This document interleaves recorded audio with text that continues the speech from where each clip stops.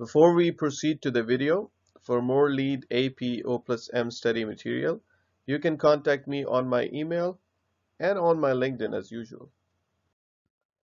Hello and welcome to Location and Transportation, the first credit category for LEED AP O+M that may earn 15 points for your project, and surprisingly, there is only one credit without any prerequisite. If you recall the Green Associate, the main purpose of Location and Transportation credit category was to find alternative ways of transportation to the project, or to place or locate a project in a place that is densely populated, or you had multiple modes of transportation available. In case of operation and maintenance, in which the building is existing, you cannot change the location of the building. So the main purpose for this category and this credit is to find out any alternative transportation which will eventually reduce the environmental impact of commuting to and from the building.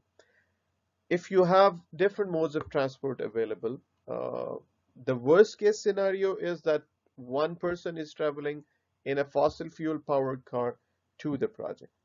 And if somebody is coming walking, bicycle trip, or any other mode of transportation like bus, the per head emissions are less.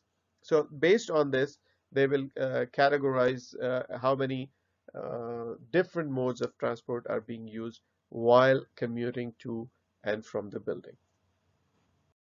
So credit number one is alternative transportation, 1 to 15 points.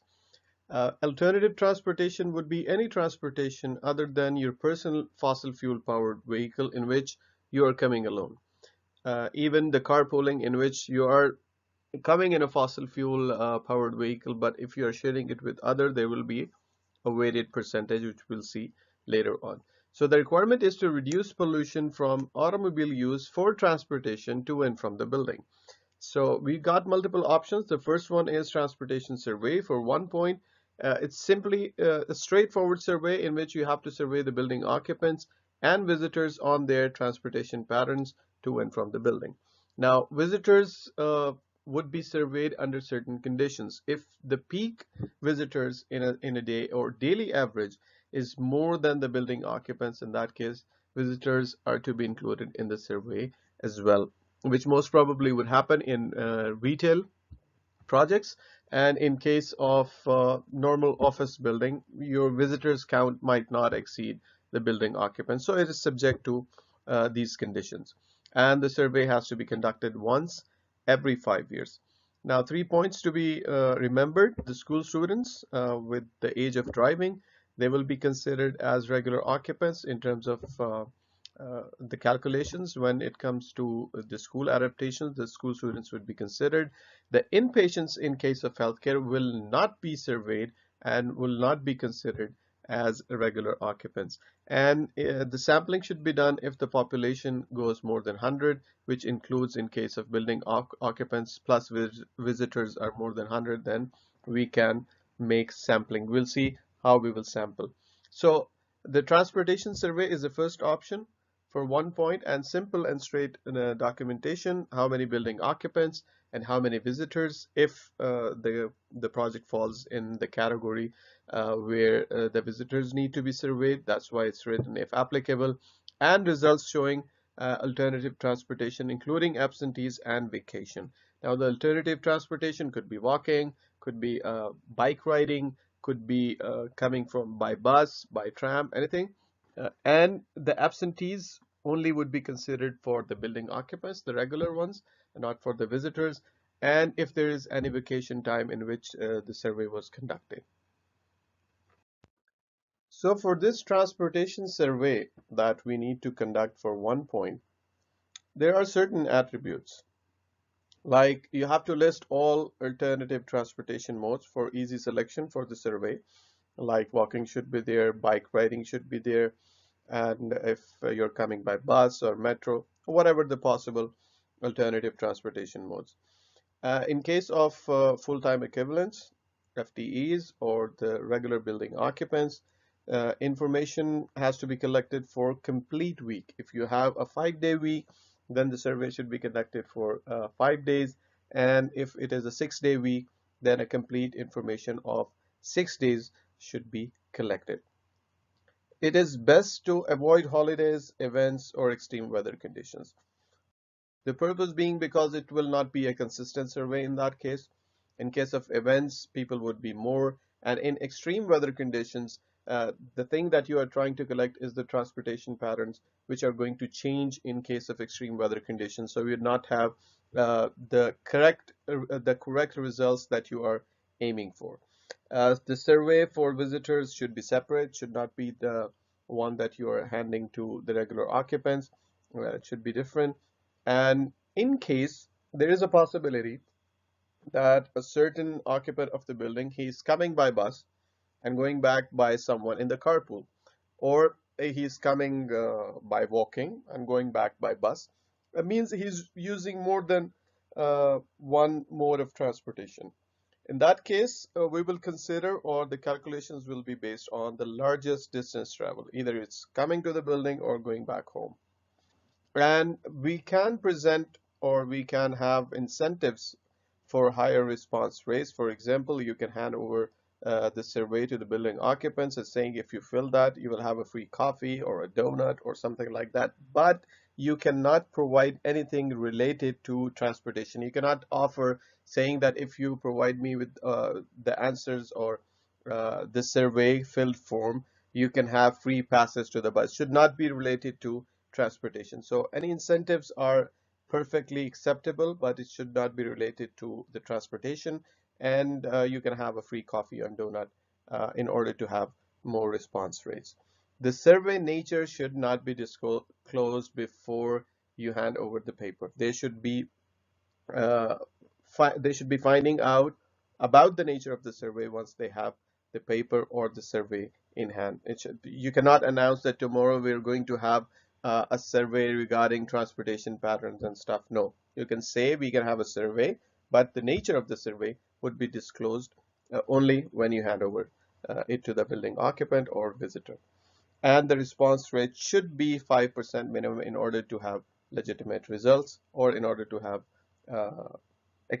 to be acceptable. Well, we have seen before something called sample size, that in case you have more than 100 people, you can take a sample size, but exactly how many? So you have to come and reference back to this table. Starting from 100 regulars or visitors, you can take a sample size of 81, and then there is a list going on from 125, 150 up till 100,000. In case of 100,000, 398 is the number that is to be taken as a sample size, and the survey will be valid if it has a certain response rate. Now, usually the question asked in the exam is, if you have in between 1,000 and 2,000, for example, you've got 1,500 regulars and visitors, then what is the number of sample size that is to be used? You have to go for the next bigger number. So if you are in between 1,000 and 2,000, like 1,500, then you have to take the number which is the sample size for 2,000, which in this case is 333. So the exam will ask you that if you have 4,296 visitors and regulars, then how many people, or what should be the sample size for your survey? They will provide you with the table, and if it is more than 4,000, you have to go to the next value, which is 5,000, and the sample size for the 5,000 is 370, which would be the right answer. So this is how you can use this table in order to calculate the sample size which is acceptable for GBCI. So the option number 2 is alternative transportation rate. The first one was simple, just hand out some surveys to people, and with 5% of the response rate, you'll earn 1 point. But in order to get benefit from this credit category up to 15 points, you have to have alternative transportation rate calculation. So first thing first, you have to fulfill option number 1, have a survey in place. And alternative transport includes walking, bicycle, public transit. Telecommuting is simply work from home. I think it needs no explanation after what we have gone through. Carpool, when more than one person sharing the same car. Green vehicle is a vehicle that is scoring more than 45 in ACEEE, American Council of Energy Efficient Economy. So this is, it could be a hybrid, it could be a fuel cell, a hydrogen fuel cell vehicle. It has to be uh, accredited or certified by ACEEE and scoring more than 45. It would be considered green vehicle. Rideshare is similar to carpool, but in outside US, and shuttles will be excluded in that case. So these are the photos that you can see: bicycle, walking, and other modes of transportation, and driving, and telecommuting, which is work from home. So the ATR, alternative transportation rate, that we have calculated has to be compared against the baseline, which we discussed, that it's occupants that are traveling alone in a conventional fossil fuel powered vehicle, and it's 2 trips per day, coming to the building, coming to the project, and going back from the building. So we have different formulas for ATR, alternative transportation rate calculations. If we go one by one, I think we don't need to panic. There are like 6, 7 formulas, but if we go one by one, it's going to be easy. So we have to first calculate the raw transportation rate, survey response rate, total alternative transportation, etc. So let's go one by one. So the first formula that we'll be talking about would be alternative transportation trips calculation. Simply, you would add all the trips that you have counted other than the baseline of the conventional vehicle somebody is driving alone.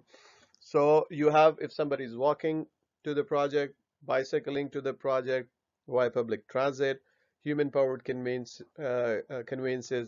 or if they did not come to the project because they're working from home, etc., etc. Uh, all the trips will be a one-on-one ratio with the conventional car trips, except the trips via carpool. The reason being that 2 people are using one vehicle. It is one less vehicle, but it should have a weighted average. And this is how it is calculated, the weighted factor, that if it is a 2-person carpool, then you have to multiply it by half. If it is a 3-person carpool, it will be multiplied by 2/3. The general formula is, if it is shared by n number of persons, it has to be divided by n minus 1 by n. So this is how you have to take out the weighted factor and put it above in the alternative transportation trips that you have calculated for the carpool.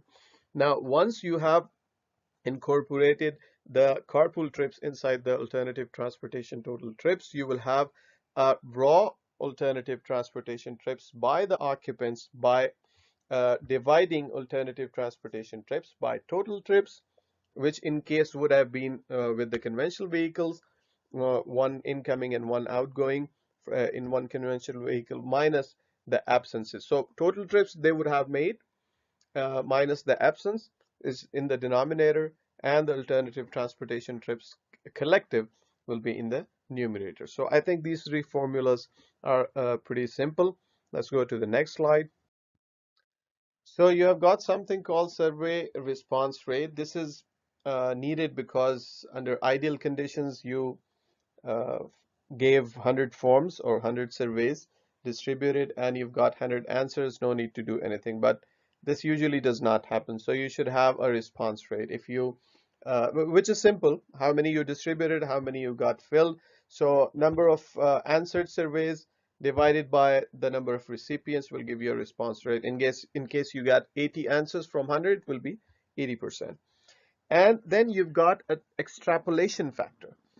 This is required because for the non-respondents, you have to apply some value for them.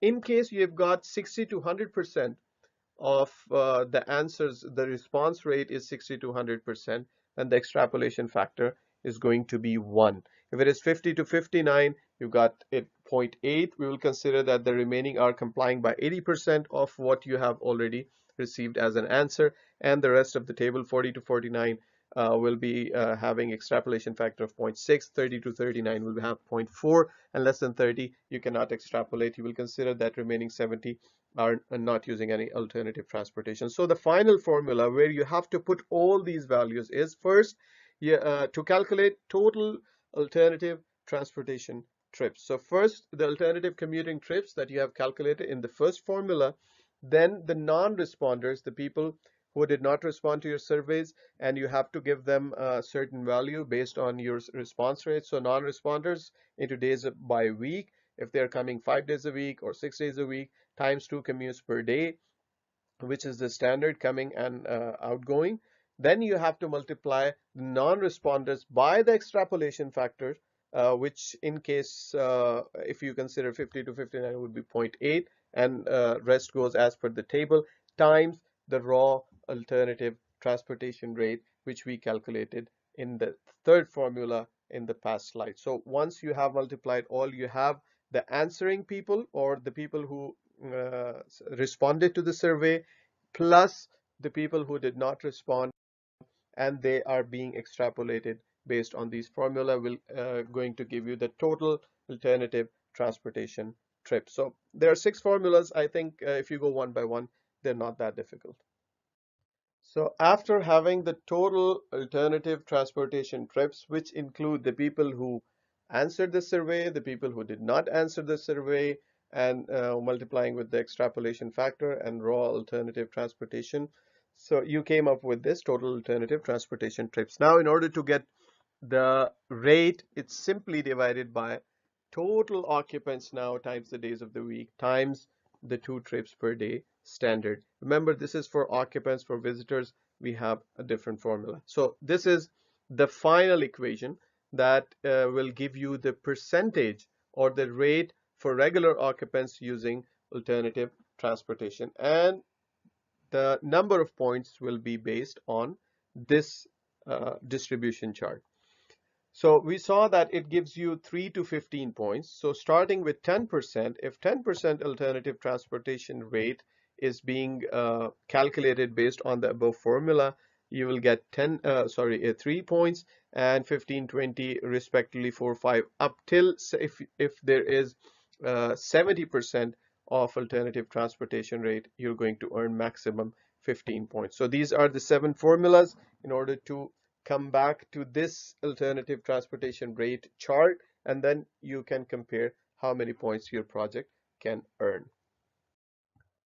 So for 80 trips by visitors, it's going to be much easier because you do not have the days per week or somebody who is absent. It's just like visitors who are coming, and you have to see if they are using any alternative mode of transportation. So you will just add the number of trips which count as alternative trips, and then alternative transportation trips calculated divided by total trips of these visitors. Now, visitors would not be calculated alone. Definitely, they are calculated, or their alternative trips are calculated based on the fact that the peak and average daily is more than occupants. So the combined equation would be percentage of regular occupants into raw alternative transportation rate of regular occupants, or the one we calculated before, plus the visitors, percentage of visitors that excuse me, that visited or that answered, times the raw alternative transportation rate for visitors. So this is going to give the overall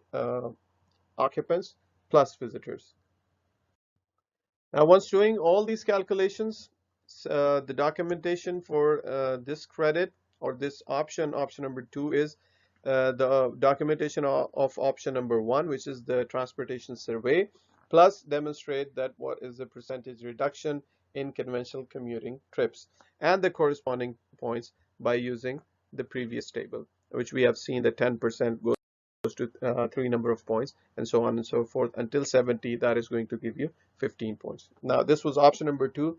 The option number 3 is the transportation resources, which is that the first thing, you have to meet the requirements of option number 1 to make a transportation survey and implement comprehensive alternative transport program by one of the following. Remember, the maximum number of points is 15, and for that you have to calculate the alternative transportation rate, or else 1 point was for the survey, and this option number 3 is going to give you maximum 2 points.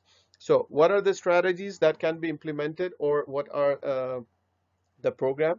One of them is educational strategies. If you have a new hire and you are providing or making an orientation, you can introduce also an alternative transport program inside. There you could have a monthly newsletter or weekly newsletter showing the alternative transport program introduced, or some memos just like the office memos.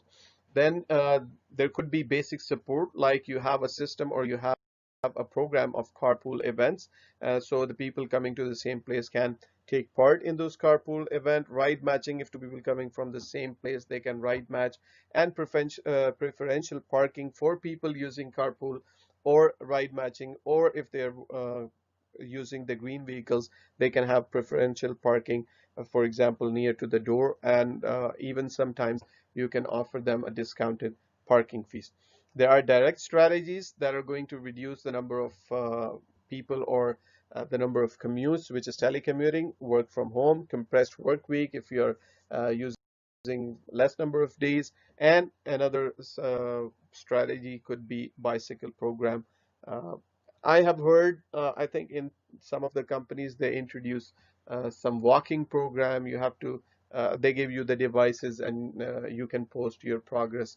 And sometimes there is a small competition in between the employees as well. So these are some of the strategies that you can implement. But remember that option 1 and 3 collective can only give you 3 points, whereas option number 2 is where you can earn maximum number of points. So the documentation for option number 3, the survey, it is a must. It has to be there. So the documentation of the survey and a narrative description of what alternative transport program that you have implemented. It's educational strategy, new hire orientation, or some carpool events. So whatever you have implemented, you have to submit as in documentation of each implement that is being implemented. We saw that for option number 2, the 70% was corresponding to 15 points. If you're able to show 80% reduction from the conventional commuting baseline, you will get an exemplary performance. So this was the credit, having 3 options, and it concludes the location and transportation, and we'll continue further with sustainable sites. Thank you very much.